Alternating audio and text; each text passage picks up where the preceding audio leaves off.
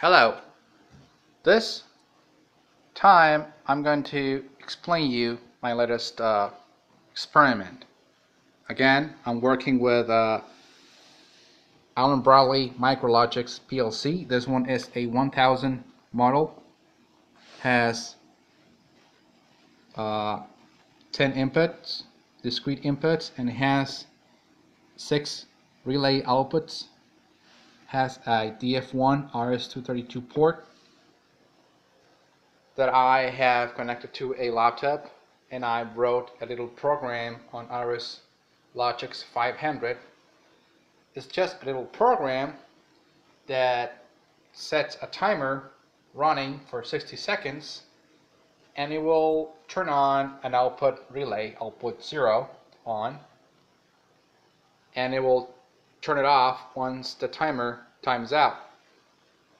The timer can be reset if this contact here is made. This contact is made if the value on integer file 7-1 equals 1.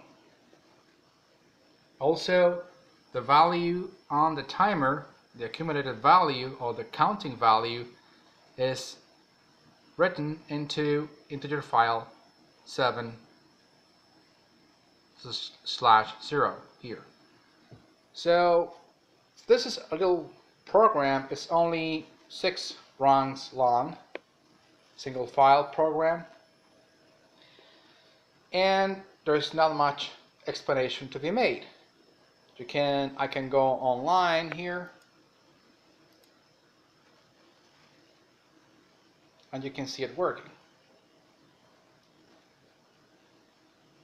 Pretty much the same thing for most of you guys. I can reset the timer. I will toggle this bit here. The timer starts timing, and the output will stay on for as long as the timer is timing. Once it times out, it will be reset. But that is not the purpose of this video. What if I wanted to toggle that bit without using micrologix 500, but I have no contacts? Well, then you say, well, you can use an HMI, you can use a panel view, or the way you can use an HMI built into, say, advanced HMI like I did in my other videos. But I decided that I wanted to have a different approach. So there is this library for Arduino which has the DF1 protocol structure. So I decided to incorporate that into an Arduino. So here it is. This is my approach to an Arduino based panel view, if you like, a HMI that will connect to a micrologix. So here is a Arduino Nano that has already a sketch downloaded into. I have a Max232 TTL to RS232 level converter, a push button, and a 16x2 line matrix LCD. Okay, so I already explained the micrologix 500 program, so I'm going to show you the Arduino sketch. So the library is called DF1. You just need to incorporate it into your sketch, and pretty much this is it. You include the library. I included the DF1 library. This is where I included it. This is the DF1 library. I also included the liquid crystal library so I can use it. I set up the digital input pin to pin number 7, set up, initiated everything in the setup subroutine,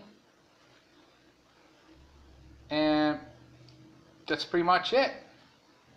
So what this does, it reads N7 0 and writes to N7 1, which I already have included in my RS logic program.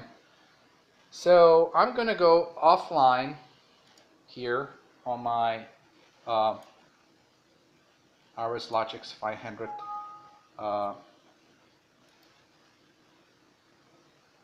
program running. I'm going to disconnect the PLC from the laptop. So I'm going to connect the PLC to the you can see the transmit and receive lines are not really, only the transmit line is flashing. There is no response back to the PLC because it's not connected. I'm going to connect it, and you shall start seeing also the LCD is showing on the first line. It says value on N7 0. Right now it's not being updated, but watch and see once I connect this to devices. See, it's hard to do it with one hand while holding the camera on the other. Okay, now the value is 0 because the timer timed out. And remember, the timer value is written into N7 0, so that's why we get 0. But remember the N7 1 compare block that I wrote equal this here.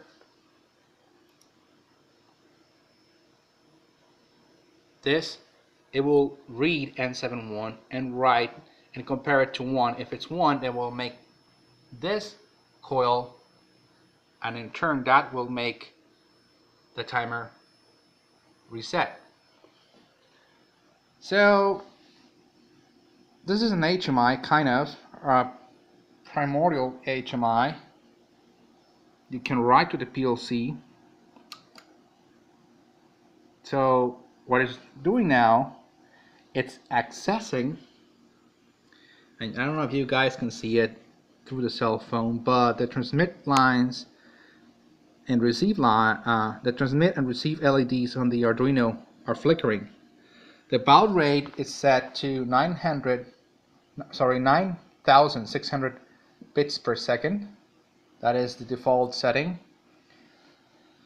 And the LCD is showing the actual count value. I'm going to try to overimpose this too, so you guys can see once the timer times out that the PLC is going to set its output false. So once it reaches 60 seconds, the output here is going to go off. There. So if you reset, so I'm now pressing the button and it's constantly resetting the counter, because that's the way I build the logic on the PLC. If I press on the button, output right here, output 1 goes on. But that's pretty much it. I'm reading to a integer file and writing, and reading from it and writing to another one. So there is huge potential for this. You can make an HMI for Allen Bradley DF1 PLCs using this simple approach: an Arduino, which is inexpensive, an LCD, which also is inexpensive, and a Max232. So you can make this as complex as you like, just using a little push button, but you can make a much more advanced keypad, or even use a touch screen LCD combo for your Arduino. The potential is huge. You can have an old machine that has a faulty HMI, and you want to have a PC looking into it. You can make your own HMI and control your Allen Bradley DF1 PLCs from it. So there you have it. Another successful hacking project, kind of a hybrid project, mixing two different types of products, industrial PLC with a hobbyist platform, using the widely available and widely supported all good Arduino. Long life to Arduino, and thank you guys for watching.